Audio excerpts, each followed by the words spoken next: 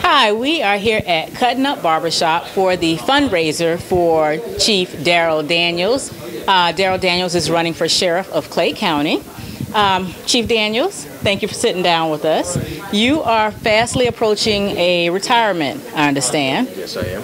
What is it that makes you want to now serve as Sheriff in Clay County, which is a totally different jurisdiction? Well, the tie-in for me in Clay County is, although I've had 25 years of law enforcement experience and 8 years military, I've been living in Clay County about 24 and a half of those years that I've been in law enforcement.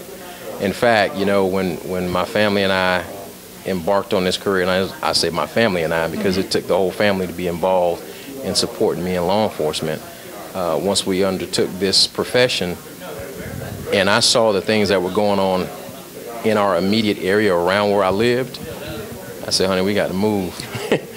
And we've been living in Clay County ever since. And, my daughter has gone through W.E. Cherry, Orange Park Middle. She graduated from Orange Park High School. And, it was a good place to raise a family. And I've seen a lot of things go on in Clay County, both good, bad, and some in the middle. And just like any community. And the knowledge, skills, and abilities that I've learned in this profession, I intend on leveraging to make Clay County safer, but not just for selfish reasons. But I believe that if you make a community safer, then there are better business opportunities for businesses to come to an area that is more attractive. It's more attractive because it's safe. And if you have a tangible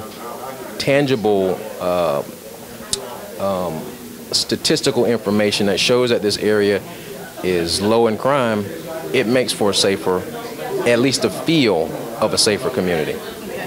Let me ask you this.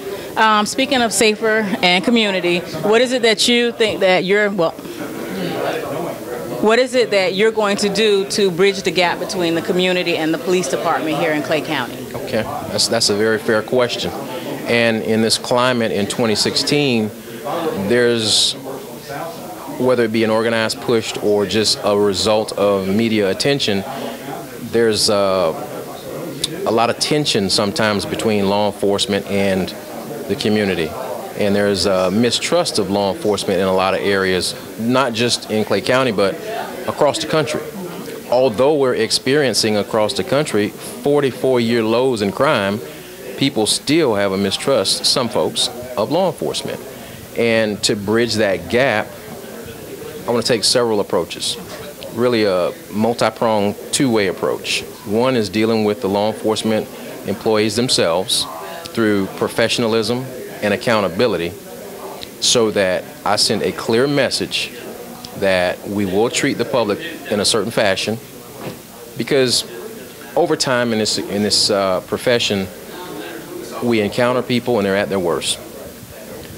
And over time, everyone starts looking to be at their worst. They call that being jaded. And it's a phenomenon that happens in law enforcement and should be addressed from the top. And I intend on making sure that the officers, the deputies, and all the folks who are required to come in contact with the public understand that I expect them to be professional. Do our jobs, but be professional. Now, with respect to the community, I want to set a tone of connecting with law enforcement through neighborhood walks, town hall meetings, a ministerial alliance, and business owners forum. Now, there's a thing that I'll call Sheriff's Coffees that I thought was unique to the profession, where law enforcement, the sheriff, and the executive team goes to an establishment. We serve coffee, not necessarily like waiters, but coffee is available, and the community can come in and drink coffee with us and just talk with open dialogue, just very informally, to share things that are going on in their communities with us and vice versa.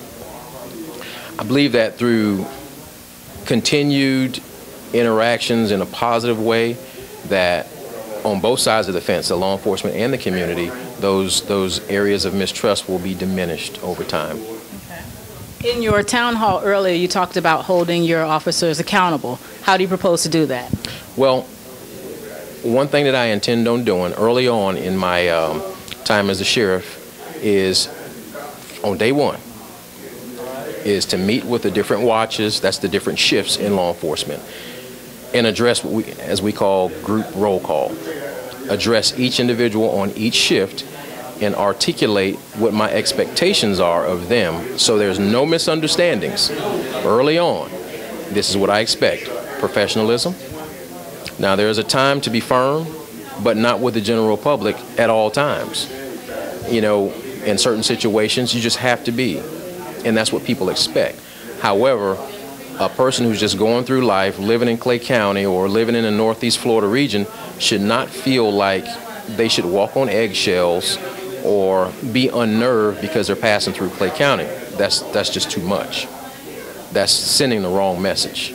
And the message I want to send is that we're community focused, that we love our people who live in Clay County, and that we want what's best for them, and we're there to serve.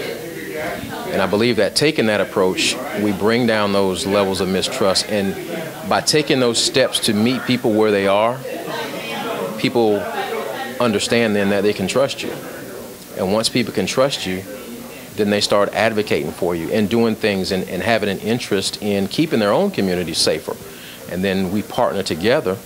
I think we can do more collaboratively, the law enforcement agencies and the community, if we do things together. Okay.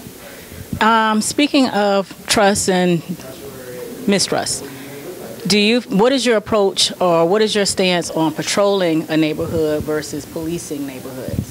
That's a very good question.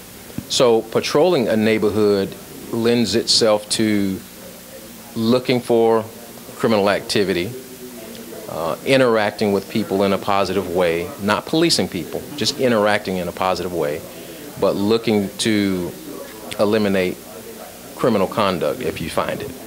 Policing, on the other hand, if I'm understanding you correctly, is, in contrast to that philosophy, more of a, I'm going to say, a police state where it's my way or the highway and everybody is kind of bullied around by law enforcement.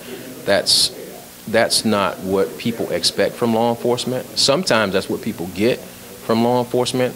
It's not fair to the public to be exposed to that kind of behavior, and it's not fair to the law enforcement officers to allow them to behave that way unchecked.